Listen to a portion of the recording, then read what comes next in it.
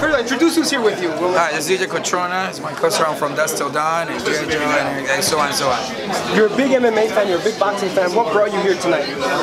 Well, you know, Oscar is a dear friend of mine, you know, and tonight's also a historic night. You know, we're saying good night. Someone's hanging the gloves tonight, and it's exciting to come and see that fight. There's someone who's given us so many awards and given us so many great fights that we'll never forget.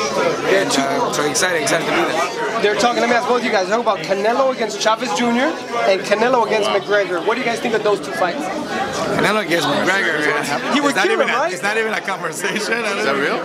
That's a real conversation. Because McGregor said he won't fight Floyd. Right.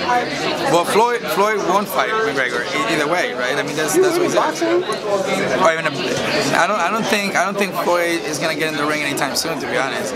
But hypothetically speaking, if you start talking like Bruce Lee and the Fonz, you know, like, oh, who wins between Bruce Lee and the Fonz? If we're talking Everybody like wants that, to see a Marvel team. I don't know. You know what? McGregor is in a state of mind right now that is pretty fearless. He hasn't really had a devastating loss. I think Canelo has. You know, to get in the ring with someone like McGregor, who's a wild card, you know, I think could be very dangerous for him. What he said. Okay. Canelo-Chavez Jr. It's the biggest fight in Mexico. Yeah. Are you Mexican by any chance? No, but okay.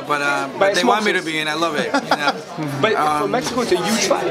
Yeah, it's gonna be a big fight, and I think it's gonna be probably at a soccer stadium because I mean everyone loves these two guys. You know, so I think it's great. I mean, I hope that you know Junior really it's on the state of mind to really fight and put on a war. You know, but I think these two guys will be definitely a crowd favorite. BKB did a shoot once at your house. I was there, and I was very impressed with your boxing equipment and the gloves. Tell people how serious you are about boxing. Oh yeah, man. I love. You got hands. I love the sport. I love the sport, brother. Thank you guys. All right, tell people where to follow you on Instagram.